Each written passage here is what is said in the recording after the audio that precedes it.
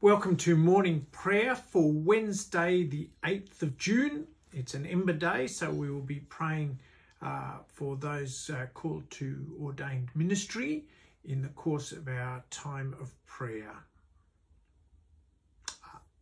My name's Arthur Copeman. I'm the Archdeacon of Newcastle and Rector of All Saints, a new church out at New Lambton in the city of Newcastle. And it's my privilege to lead you in this time of prayer. Let's pause in quiet before we commence.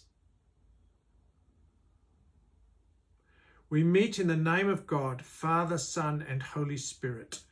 Amen. Rejoice always. Pray without ceasing. In everything give thanks, for this is the will of God in Christ Jesus.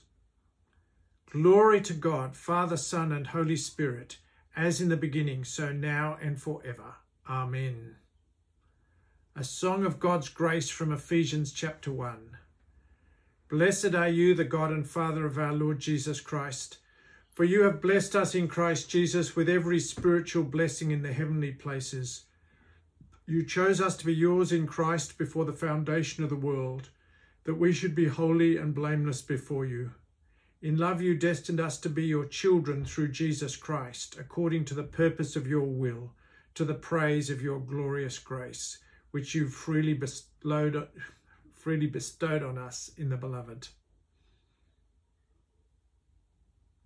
The night has passed and the day lies open before us.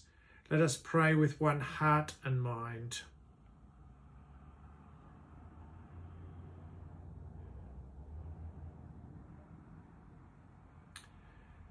As we rejoice in the gift of this new day, so may the light of your presence, O God, set our hearts on fire with love for you, now and forever. Amen. The psalm for today is Psalm 89, verses 1 to 18. Lord, I will sing forever of your loving kindnesses. My mouth shall proclaim your faithfulness throughout all generations. I have said of your loving kindness that it is built forever. You have established your faithfulness in the heavens. The Lord said, I've made a covenant with my chosen. I've sworn an oath to my servant David. I will establish your line forever and build up your throne for all generations. Let the heavens praise your wonders, O Lord, and let your faithfulness be sung in the assembly of the holy ones. For who amidst the clouds can be compared to the Lord? Or who is like the Lord amongst the gods? A God to be feared in the council of the holy ones, great and terrible above all that are around him. O Lord God of hosts, who is like you? Your power and your faithfulness are all about you. You rule the raging of the sea. When its waves surge, you still them. You crushed Rahab like a carcass. You scattered your enemies by your mighty arm. The heavens are yours, and so also is the earth. You founded the world and all that's in it. You created the north and the south. Tabor and Mount Hermon shall sing of your name. Mighty is your arm, strong is your hand, and your right hand is lifted high. Righteousness and justice are the foundation of your throne. Loving kindness and faithfulness attend your presence.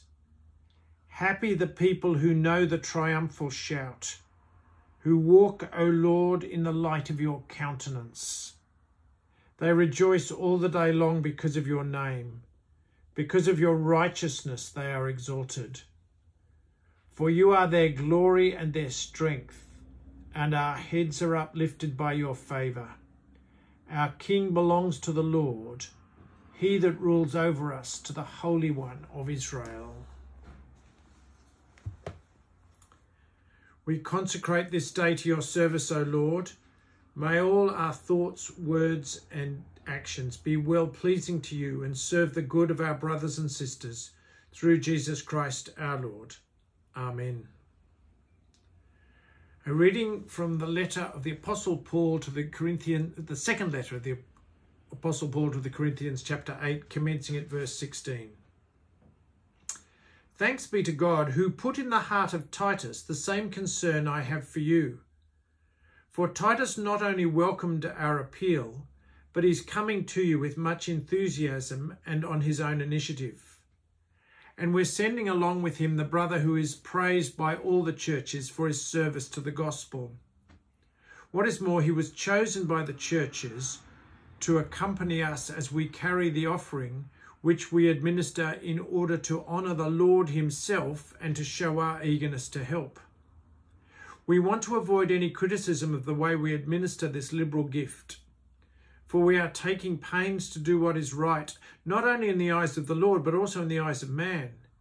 In addition, we are sending with them our brother who has often proved to us, we're sending with them our brother who has often proved to us in many ways that he is zealous, and now even more so because of his great confidence in you.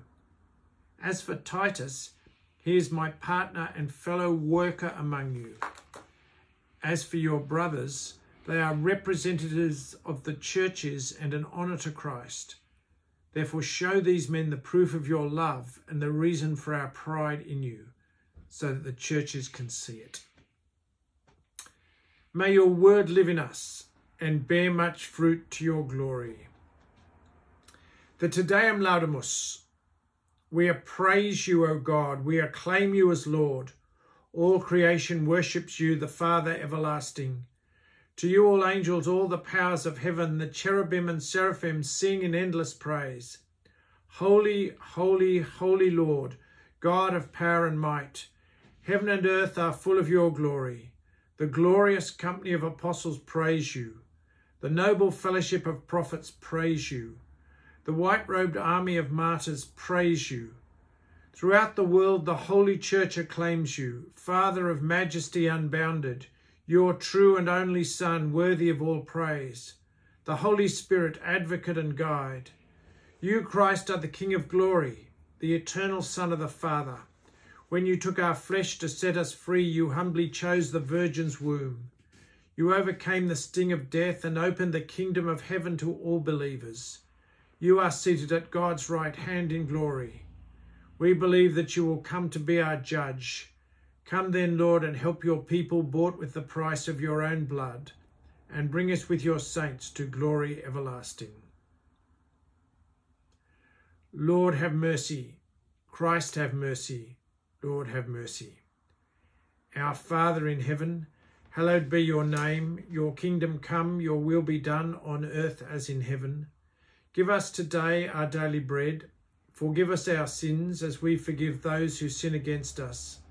Save us from the time of trial and deliver us from evil. For the kingdom, the power and the glory are yours, now and forever. Amen.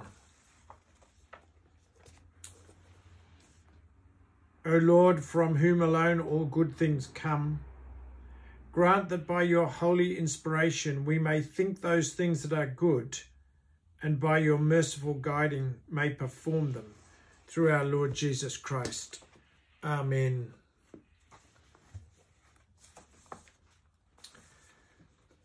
God, our shepherd, in every generation you call ministers of your word and sacraments. Equip them to preach the gospel, to care for your people, and to show forth the fruit of the Spirit in their lives. In the name of Jesus Christ, our Saviour. Amen. A prayer for reconciliation. Lord God, bring us together as one, reconciled with you and reconciled with each other. You made us in your likeness. You gave us your Son, Jesus Christ. He's given us forgiveness from sin. Lord God, bring us together as one, different in culture, but given new life in Jesus Christ. Together as your body, your church, your people. Lord God, bring us together as one, reconciled, healed, forgiven, sharing you with others as you have called us to do. In Jesus Christ, let us be together as one. Amen.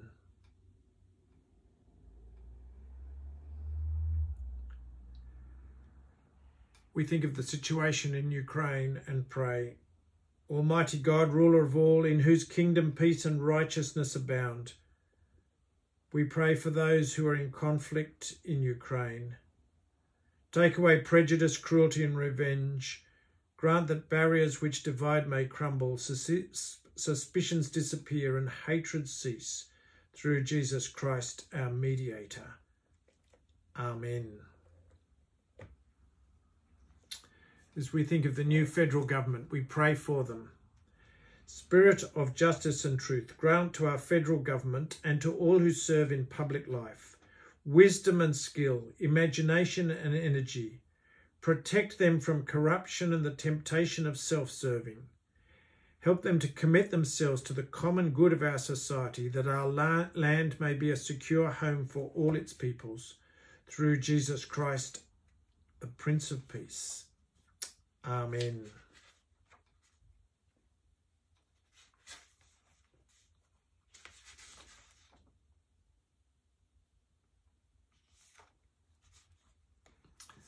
And Lord, we continue to remember the COVID pandemic and pray that you would bring that to an end, and all who are working towards it. Lord, in your mercy, hear our prayer.